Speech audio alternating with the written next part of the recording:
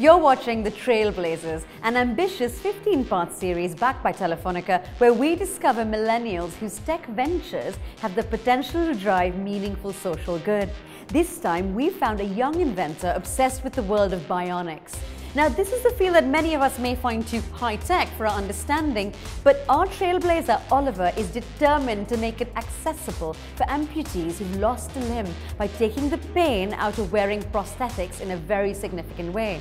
Now, his company wants to do this by creating a permanently integrated smart device that acts as the interface between an amputated stump and any prosthetic. I mean, Shivvy, it just blows my mind. The person making this happen is one half of a dynamic duo. Oliver Armitage is the co-founder and director of Cambridge Bio-Augmentation Systems. Now, he's got a great single-minded, ambitious vision to make bionics more accessible and helpful to those who wear prosthetics. And Danny, Oliver is a natural builder and creator ever since he's been a kid, actually. He's wanted to do something with bionics since he was 17. I'm so impressed by the vision he has for his invention, but more importantly, the transformative impact that something like this could have for amputees worldwide. You know what? I'm going to let him tell you firsthand exactly how he plans to do this.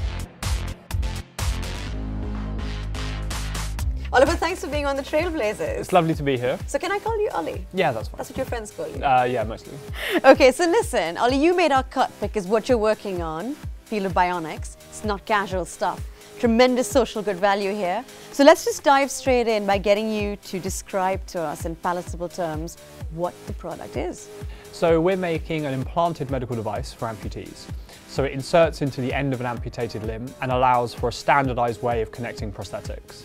Right now, patients have a customized socket, which despite being quite expensive and sort of time-consuming to make, is actually very uncomfortable and causes a lot of medical issues on the remaining stump.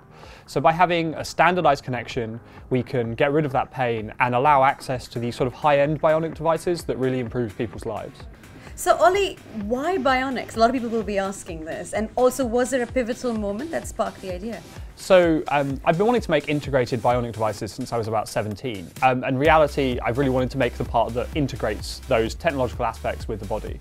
I did the undergraduate degree I did and the PhD I did for that reason. And about 2 years ago during my PhD, I realized that sort of an invention I had of my own in combination with some other existing technology out there meant that actually this device, which I've been sketching on sort of napkins and bar places for about 5 years, is actually possible. And so we started doing it. So Ollie, it's in prototype stage at the moment. What are the plans for the near future? Yeah, so it's in prototype, as you said. It will be entering animal trials in the early stages of next year. And the first in human could be around early 2018. Wonderful, so not that far off. Yeah, not hugely far away. So Ollie, what we always like to do is also get under the skin of the technology behind the product. So talk us through what tech this product is actually based on. So under the skin is actually a pretty apt phrase. The skin really is the key here. Bone-integrated prosthetic connectors have been around for about 15 years. They're called osseo-integrated, but they've not really seen widespread use because they have serious infection problems where the skin meets the device as it passes out of the body. So the technology we're really focused around, the core of what we do, is based around allowing that skin to integrate with the device and create an infection-free seal where nothing can really pass through that barrier. So Ollie, presumably a product like this in the sort of health tech industry and medicine is going to have quite a few issues alongside it in terms of developing it and bringing it to market. What are some of those problems, do you think? So there's a lot of regulatory standards, quite obviously, with medical devices to make sure they're really safe for patients before they hit the market.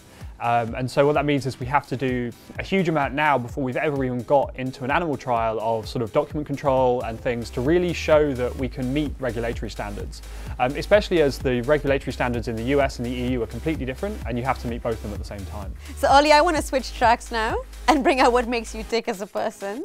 Right, so I'm going to put you on the spot a little bit. Now, you come across as quite impulsive and a little excitable. Are you like that in your personal life as well? Yeah, definitely. I mean, I think to sort of think about doing a technology like this, you have to sort of really think big and ignore a lot of things that other people would say are reasons you can't do it. And I'm definitely like that with just about everything else as well. I mean, I don't know if it's the most impulsive thing I've ever done, but recently, on about 3 days' notice, I decided to do a 120-mile overnight cycle that I was in no way trained for. But it was quite fun, so it was worth it. How did that pan out? We got there, you know, I didn't die in the way, had a swim in the sea in the morning. So would you say that you're quite a creator and builder, given you want to do this since you were 17? Yeah, definitely. I sort of create and build things all the time. It's sort of just what I do. I can't really stop. And what if you had to create something quite quirky for yourself, rather than something that could change the world, as you are doing? What might that be? I've actually always wanted to start a one of those little faux stands you get in like Far East Asia, where they have like those carts on the side of the road where like they have the big bowl of soup and the big bowl of like just hot water they cook noodles in, and then just things on a shelf and they throw them all in a bowl, because I love that food and I'd love to have that. Maybe you could moonlight as a purveyor of Vietnamese food. They say every entrepreneur is supposed to have their own like restaurant idea, so that's mine. Go figure. Well, I know that I'll be coming to your little stand and keeping an eye on everything that you're doing. Ollie, thanks for being on the Trailblazers. It was really fun having you on board, and I hope that your product really develops into something that hits the market and changes the lives of amputees across the world.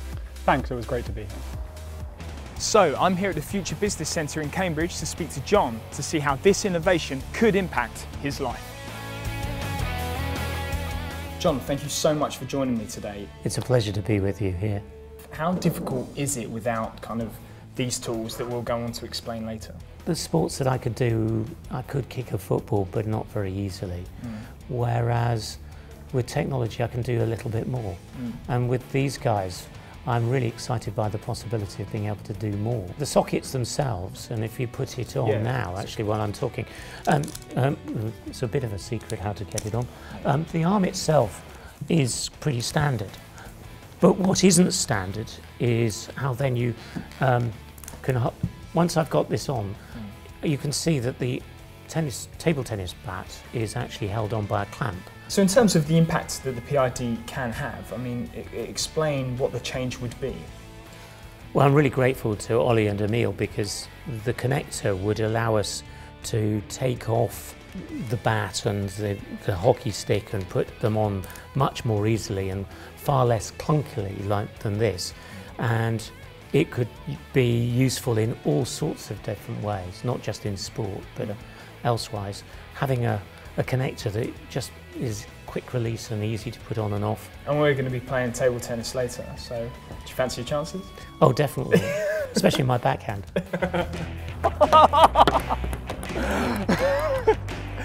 With the fancy move.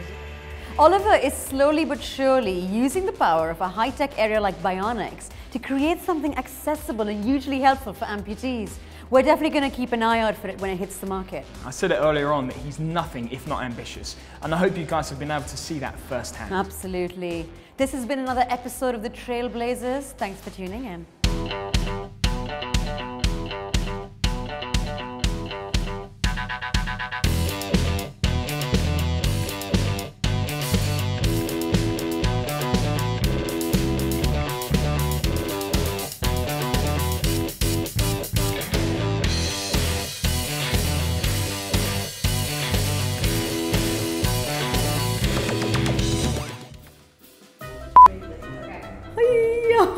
I'm centering myself. I'm sorry, when I start laughing, I can't stop. And this one starts giggling as well.